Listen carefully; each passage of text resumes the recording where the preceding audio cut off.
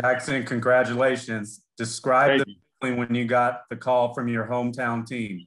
Man, as soon as I saw the 513 pop up on my phone, it instantly just everything hit me at once. And it was an amazing feeling. And just like knowing I was going to be able to be home is just indescribable. Were you a Bengals fan growing up? Man, I've been born in Cincinnati, and I never had a favorite NFL team growing up. I always had favorite players. And I'm be honest about that. But my favorite football player of all time has always been Anthony Munoz. And just being able to watch just his greatness and just everything that he's been able to do, and just knowing that I'm be able to be a part of an organization that's, breeding a pedigree like that as an offensive lineman, and also being close to guys like Willie Anderson and Andrew Whitworth, and just knowing just everything, the history that the Bengals has to offer, and it's just amazing. And I've always rooted for the Bengals whenever they were playing, just because they were my hometown team and stuff like that.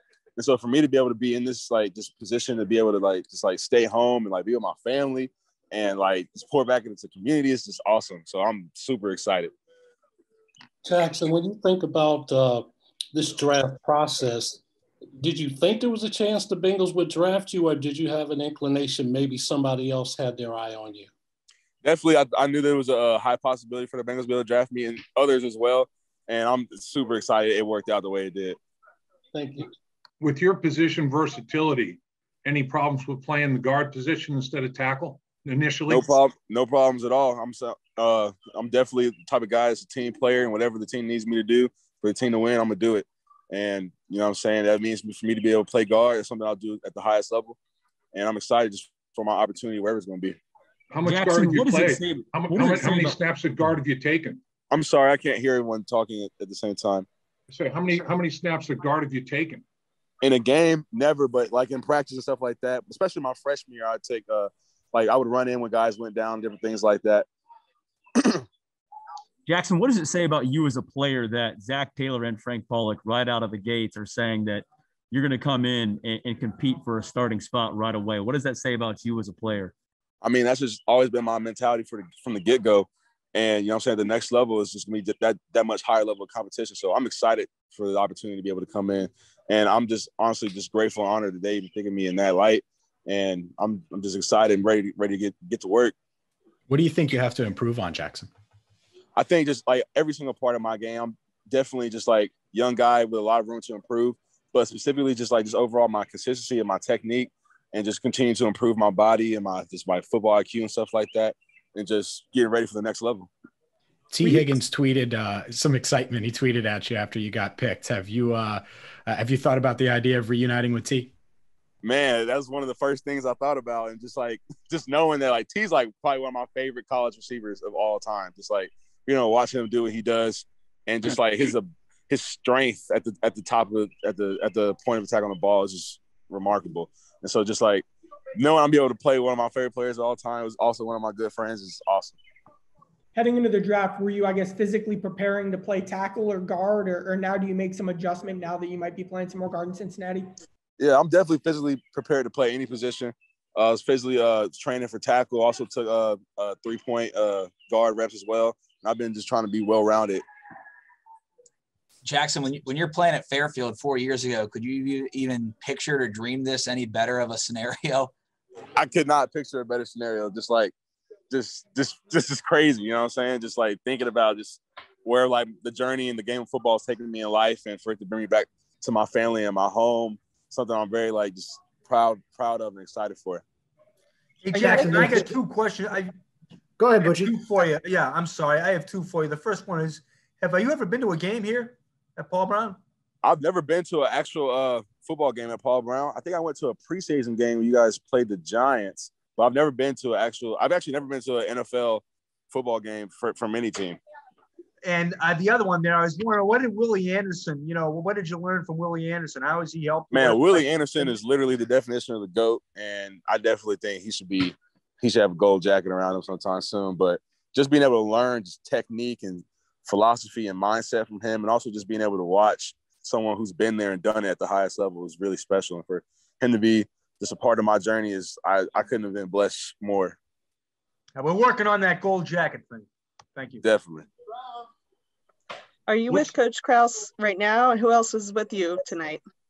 My high school coaches, my family, some of my old teammates. We got a pretty good crew here. You were asked what you need to work on. What's the strength of your game? When you look at yourself as a football player, what do you think you do best? I definitely think I'm a very smart, intelligent, instinctive football player, has a good mind for the game. I think I'm a great athlete, have great natural balance and just athleticism.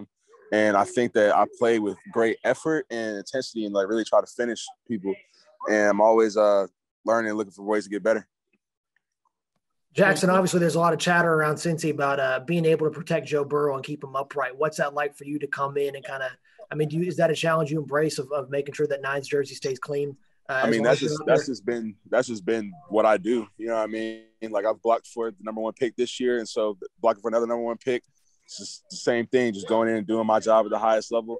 And it's a blessing to be able to protect Joe Burrow. You know what I mean? And it's even crazier just knowing that I was just playing against him 2 years ago. And so it's just really an amazing full circle experience. You know, you're from a football area, Cincinnati, Greater Cincinnati is known for its football. Talk about how that benefited you going into college and really getting you ready to go into the pros.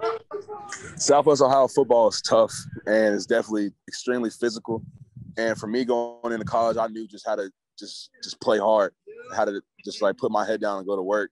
And Southwest Ohio football, you know what I'm saying? We got cold weather, we got intense games, student sections, and I'm really grateful to be able to play at Fairfield and go against the competition I went against. And even like guys on my team like Malik Van, you know what I'm saying, helped prepare me for the next level. So I'm really blessed to be able to play from here.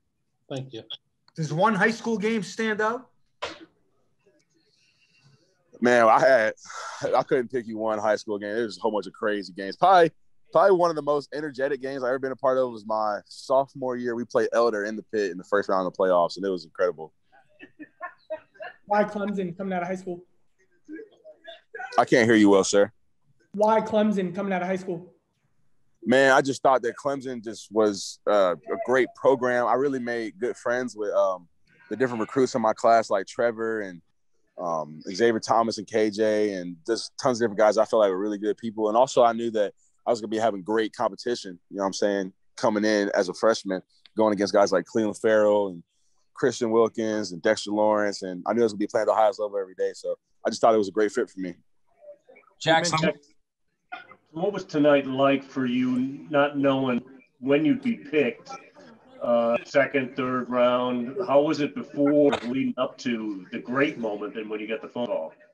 Man, it was magical. Just like, well, no matter where I got picked or when I got picked, just for me to have all the people that I love around me, like, it was just really special.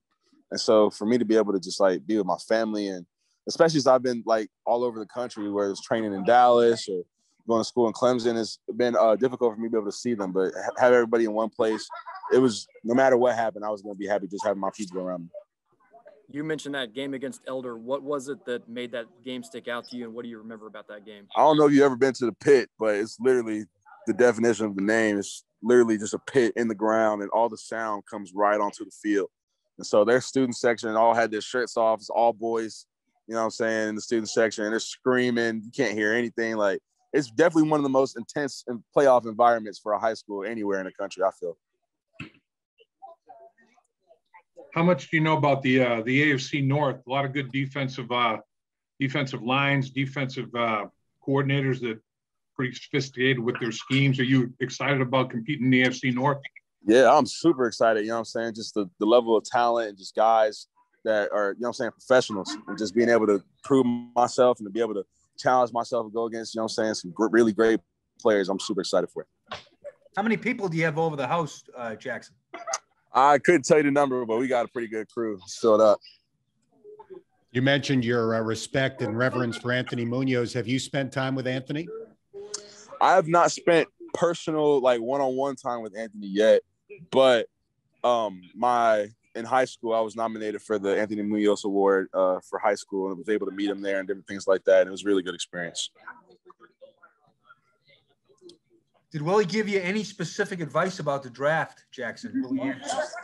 Man, just to keep my head down, be patient, and just like to be just like grateful for whatever happens. And that's been my mindset the whole time. And honestly, like, couldn't imagine it working out better. How different were the techniques when you were working with Willie Anderson, and then you worked a little bit with Paul Alexander? How different were the techniques that you were taught? Between the two of them? Yeah. Well, they're you know what I'm saying, hand in hand. So both of their techniques bounce and work off of each other, and a lot of the same things because they work together, did great things during their time together, and so really both of their coaching styles complement each other. See, what's going to be the toughest challenge at GAD? Can you repeat the question? What's going to be the toughest challenge at GAD? I can't hear you. What's going to be the biggest challenge for your position switch? What's the biggest challenge inside? I don't think there is a singular biggest challenge. I think just, you know what I'm saying, just getting used to it, just getting reps. Like, I think it's going to be fine. I think it's going to be great. 2 more minutes. Jackson, did you ever own a Bengals jersey or shirt or hat or anything growing up? I got some Bengals t-shirts. Most definitely. Jackson, if there's one thing that Willie taught you among many things, what was the one thing that you really took away from it? Like, man, I just never really knew that about this position in the NFL. Just, I think I love Willie's just like the way he like cues himself up, you know what I'm saying? And meaning by that, like the different like mental things you think about to help prepare your body for the rep or the play or whatever going against, whether it's like your mind or engaging your core, just like activate different like muscles and just like points. He's very in tune with his body and his mind when he's playing. And I think that's definitely great things to be able to learn. Thank you. Jackson, did you have a back thing you were dealing with, and were you concerned about how teams might view that coming into the draft? It was a little bit of concern, and I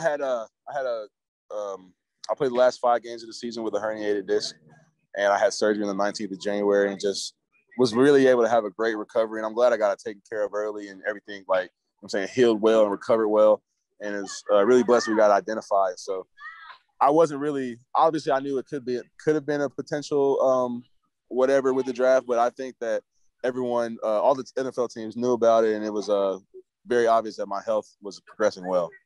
One more question. Jack, how does this compare to winning a national championship?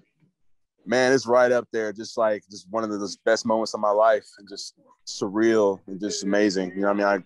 It's really those moments are really just like indescribable, and it's just great to be able to just be in the moment and experience it.